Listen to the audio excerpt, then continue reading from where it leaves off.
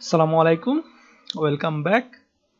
তো আমরা সিরিজ শুরু করার আগে আমরা যেহেতু লোকাল স্টোরেজ রিলেটেড সিরিজ, যেহেতু লোকাল স্টোরেজের কারণে আলটিমেটলি এই প্রজেক্টটা আমার মাথায় আসছে। তো লোকাল স্টোরেজ কি, ওকে, তো আমরা সেটা বলবো। তো লোকাল স্টোরেজ হচ্ছে একটা ফিচার্স, বেসিক্যালি লোকাল স্টোরেজ একটা ফিচার্স ব্রাউজারের, যেখানে আসলে আপনি আপনার ডাটাটাকে সেভ করে রাখতে পারবেন। ওকে, আপনি আপনার ব্রাউজারকে মানে ব্রাউজারকে ক্লোজ করে দিলে অথবা রিফ্রেশ করলে ডাটাটা ভ্যানিশ হয়ে যাবে না।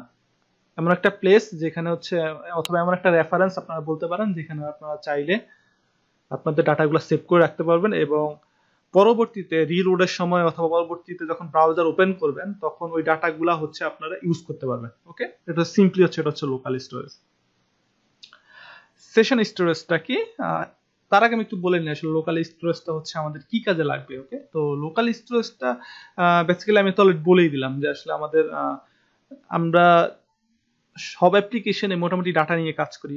মোটামুটি মোটামুটি হিউজ লেভেলের অ্যাপ্লিকেশন বলেন অথবা ছোটখাটো অ্যাপ্লিকেশন বলেন, সব অ্যাপ্লিকেশন মোটামুটি ডাটার কাজ আছে। ওকে, এভরিথিং ইজ ডাটা, আপনারা সবাই জানেন যে আসলে ডাটাই হচ্ছে সবকিছু। তো ডাটা যে ব্যাপারটা সেটা আমরা যেটা করি, আমরা কোনো একটা অ্যাপ্লিকেশন ডেভেলপ করার সময় আসলে ডাটাটাকে জমা রাখতে হয় কোনো না কোনো একটা প্লেসে। তো ডাটাটাকে জমা রাখার জন্য আমরা ডাটাবেজ ইউজ করি। তারপর আমরা কিছু এক্সটার্নাল সার্ভিস আছে সেগুলোকে ইউজ করি, ওগুলো basically database, behind the scene ডাটাবেজের মধ্যে জমা রাখে।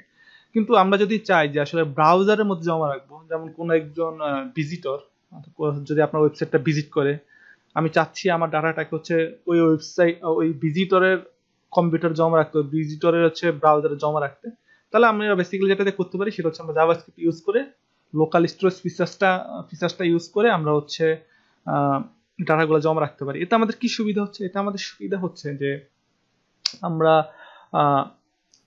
খুব ইজিলি ডাটা জমা রাখতে পারতেছি, এবং পরবর্তীতে যখন ব্রাউজার আবার আমার সাইটটা ভিজিট করবেন তখন আমি ওই অনুযায়ী আমার ডাটাটা শো করতে পারতেছি। ওকে, সেকেন্ড কথা আসলে এখানে আপনার সার্ভার রিলেটেড কোনো ডাটাবেস দরকার পড়তেছে না, অথবা আপনার সার্ভারের যে হ্যাসেল অথবা আপনার সার্ভারের যে এক্সট্রা যে মেইনটেনেন্সের যে খরচের ব্যাপারটা আছে সেটা আপনার দরকার পড়তেছে না, আপনার কোনো ডাটাবেস দরকার পড়তেছে না। ওকে, এই কারণে এটা একটা খুব সিম্পল একটা সলিউশন আপনার ডাটা জমা রাখার জন্য।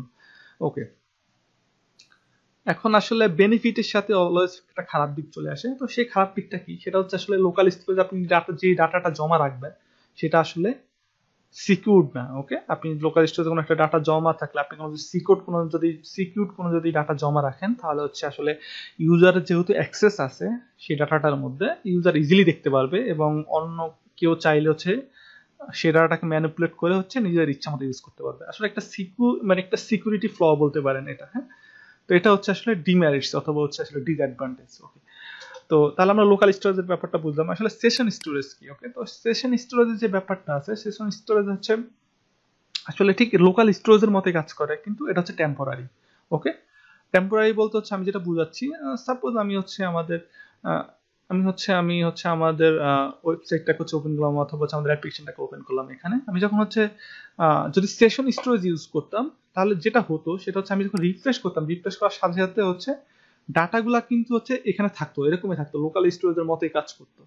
কিন্তু যখন আমি ক্লোজ করে দিতাম, ক্লোজ করে দেওয়ার পর আবার যখন ওপেন করতাম, আমি আবার ওপেন করতেছি, ওপেন করার পর আপনার একটা জিনিস খেয়াল করবেন, সেটা কিছুটা সময় নিচ্ছে, দেখেন ডাটাগুলো কিন্তু রয়ে গেছে। ওকে, কিন্তু সেশন স্টোরেজ যদি আমি ইউজ করতাম তাহলে ডাটাগুলো কিন্তু থাকতো না। ওকে, সেশন স্টোরেজ শুধুমাত্র আপনি যখন ব্রাউজার ক্লোজ করবেন, ক্লোজ করার সাথে সাথে সেশন স্টোরেজের যে ডাটাগুলো আছে সবগুলো আসলে ভ্যানিশ হয়ে যাবে। কিন্তু যেটা লোকাল স্টোরেজের ক্ষেত্রে ডিফারেন্ট। লোকাল স্টোরেজের ক্ষেত্রে আপনি ওপেন করার পরে ডাটা নিয়ে ম্যানিপুলেট করতে পারবেন, সাথে সাথে আপনি ক্লোজ করে দেওয়ার পরে আপনি আবার যখন ওপেন করবেন আপনার ব্রাউজারটা, তখন আবার সেই ডাটাটা নিয়ে কাজ করতে পারবেন। ওকে, তাহলে আশা করি বুঝছেন যে আসলে লোকাল স্টোরেজ আর সেশন স্টোরেজের মধ্যে ডিফারেন্সটা কি। তো আমি যদি এখানে লিখে দেই যে আসলে লোকাল স্টোরেজ যেটা করে, লোকাল স্টোরেজ করে আসলে পারসিস্ট করে ডাটাটা, persist data inside the browser no matter what, আপনি ক্লোজ করেন না করেন সেটার উপর ডিপেন্ড করতেছে না। ওকে, আর আসলে সেশন স্টোরেজ যেটা করে সেটা সেশন স্টোরেজ যেটা করে সেটা আসলে ডাটাকে পারসিস্ট করে, ঠিক আছে, পারসিস্ট ডাটা, কিন্তু সেটা হচ্ছে যখন আপনি ব্রাউজারকে ক্লোজ করবেন তখন হচ্ছে ডাটাটা ভ্যানিশ হয়ে যাবে। ডাটা ইনসাইড দ্য ব্রাউজার, লিখে দিচ্ছি আপনাদেরকে, ইনসাইড দি ব্রাউজার বাট ভ্যানিশেস। ওকে, মানে মুছে যায়। ওকে, শেষ।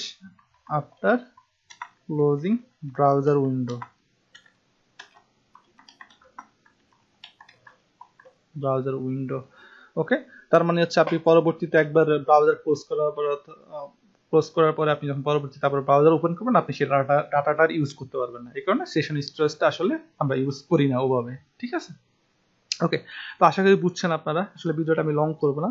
তো লোকাল স্টোরেজ কি, লোকাল স্টোরেজ কেন আমরা ইউজ করি, সেশন স্টোরেজ কি, সেশন স্টোরেজ কেন আমরা ইউজ করি, আমি এই ব্যাপারগুলো হচ্ছে খুব ডিটেলসে বললাম আপনাদেরকে।